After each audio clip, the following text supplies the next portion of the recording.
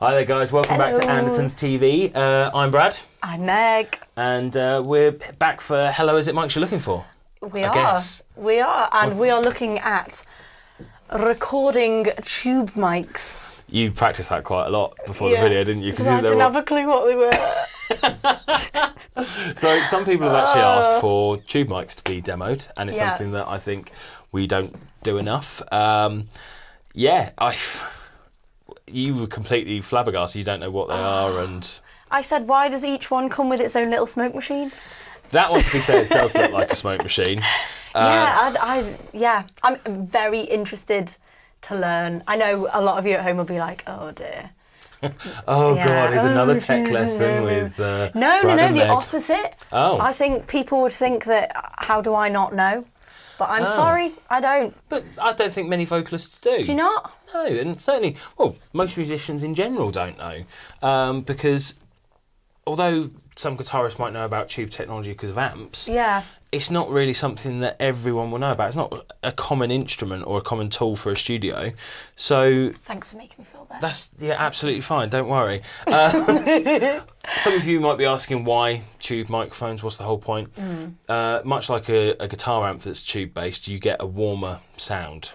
It's more of a full-bodied sound because, as some of you might know, and some of you might have heard from our other tests, condenser microphones can sound a bit sterile because of how quick the response is on them. So a tube mic is designed to just give more warmth, really, amongst other things. But these three that we've brought out today are also multi-pattern condensers. Okay. Meaning? Multi-pattern tubes, I like. Meaning they are multi-patterned. Oh, right. So obviously the way the sound is picked up by the microphone and by the diaphragm is changeable. So if you're doing vocals, you might use cardioid. If you were doing, that's so satisfying. If you were doing guitar or overhead, you might use figure of 8. Or if you're doing something like a choir, you might go all the way around to Omni. I see. Now, they all have that. Yeah. Both the Warm Audio and the SE. They're quite satisfying, but I've got to say, Rode need to pick up the pace. That is not a satisfying knob.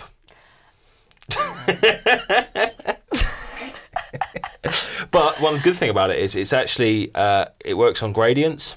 So, and you might be thinking, what does that matter? So you can really blend between sort of figure of 8 and Omni. So you can actually change the pattern. Whereas on these, they're set increments. To that setting, Yeah, which again isn't a problem. But and just quickly, before we get into the nitty gritty, what price range are we looking at here?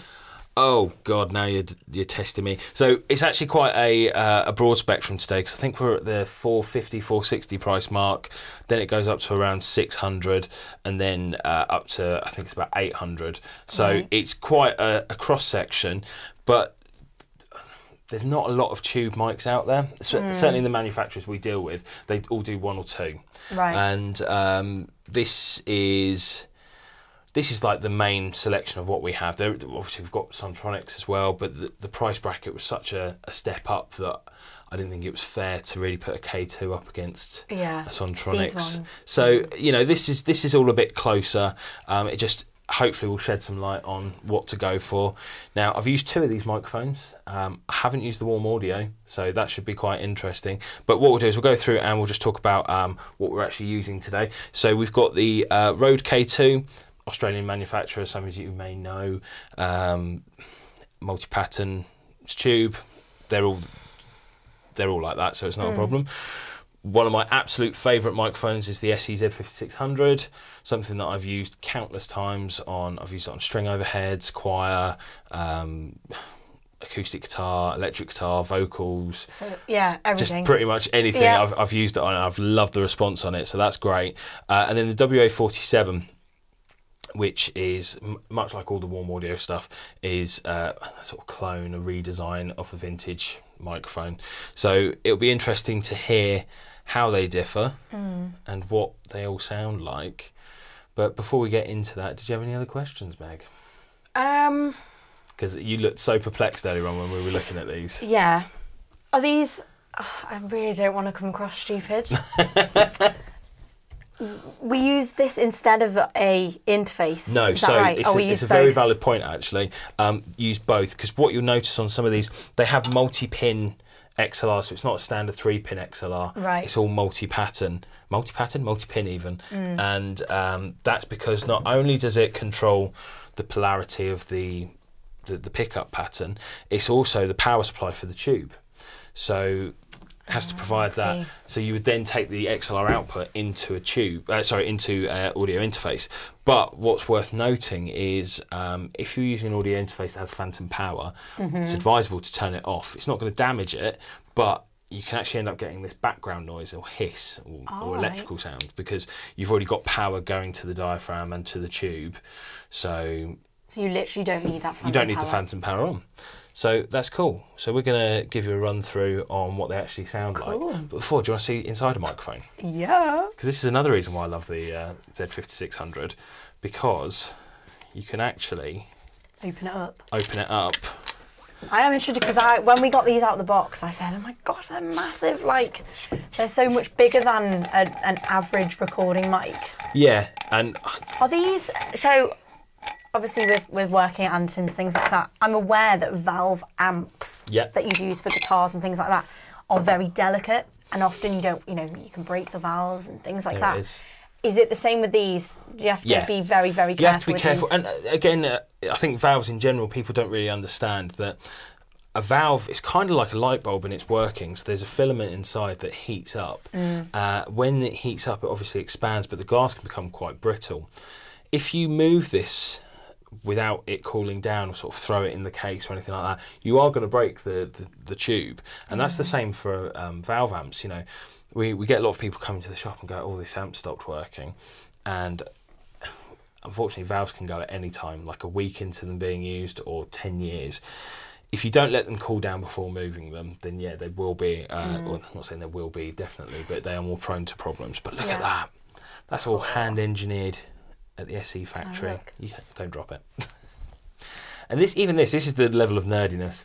That's a solid brass rod that's been bored through and makes the casing for the Z5600. Very nice. I've opened a few of these before. Oh, how can I? It's getting them back together that's the problem. So what we're going to do is, do you know what you're going to sing for us today, Meg? Do you know what? I'm going to take it old school. Well, old school. Old school. I'm going to go early noughties. That's not really old school, is it? I'm going to do some Scissor Sisters. I don't know. Again, kind of like, the sun's shining. I want to do songs that like summer vibes. Summer vibes. I can't believe you call the early noughties old school. How old are you? 23. Yeah, but for me, these are the songs I was growing up with. You were listening to a lot of Scissor Sisters growing up. I was loving the Scissor Sisters. Wow. There we go. I know. So she's going to sing some Scissor Sisters. I'm going to reassemble this. I've just realised something that I forgot to mention on this, which does make this mic slightly different to the others, if I remember rightly. This has a high pass filter and a pad. So you can for vocals and for like multi-instruments, it's got that, whereas the other ones don't appear to have them. So that gives it the edge up in my opinion, but we'll give it a blast and see how it sounds. Cool. Be right back. I'm gonna take your mama out all night, yeah, we'll show her what it's all about. We'll get her jacked up on some cheap champagne, we'll let the good times all roll out. 'Cause if the music ain't good, well, it's just too bad. We're gonna sing along no matter what. 'Cause the dancers don't mind if the New Orleans, if you tip 'em and they make a cut. I'm gonna take your mama out all night, yeah, and show her what it's all about. We'll get her jacked up on some cheap champagne, we'll let the good times all roll out. 'Cause if the music ain't good, well, it's just too bad. We're gonna sing along no matter what. 'Cause the dancers don't mind if the New Orleans, if you tip 'em and they make a cut. I'm gonna take your mama out all night, yeah, and show her what it's all about. We'll get her jacked up on some cheap champagne, we'll let the good times all roll out. 'Cause if the music ain't good, well, it's just too bad. We're gonna sing along no matter what. 'Cause the dancers don't mind if the New Orleans, if you tip 'em and they make a cut. Okay, so that was a bit of an insight as to what they sounded like, but Which ones did we think stood out? I know my favourite. I've got a favourite, which I've told you before, but I have actually used this one before, and I just find it sounds so clinical for a tube mic. There's no life to it. No. It could have just been an ordinary condenser for all it's worth. Still massively one of my favourites, but that had a bit more beef to it, didn't agree. it? Yeah. That's the thing. I liked this, and you'd set my expectations high because you're saying it's good. It was very, very good. But this one, yeah, I don't know. For me, maybe just it's even just again like depending on whose voice and things like that, who you're recording. It's all subjective. I love this. But I think that's the thing I'd say. It's almost a case that wasn't better. It was different. Yeah. So because they're still both of them really warm sounding. With that what we described as beef.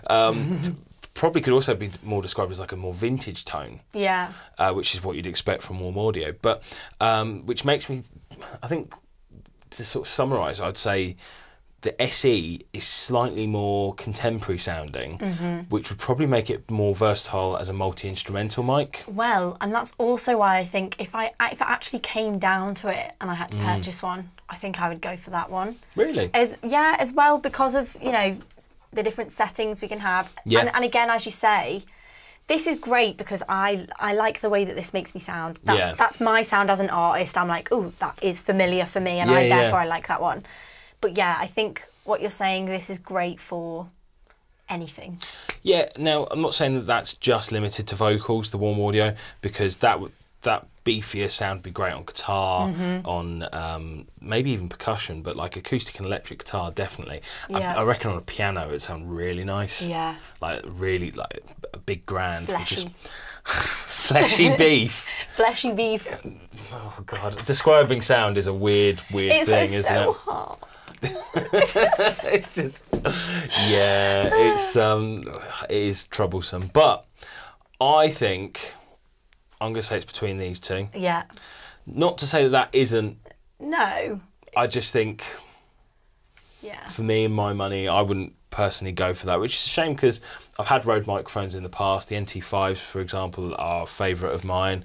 The NT1 and the NT1A are great.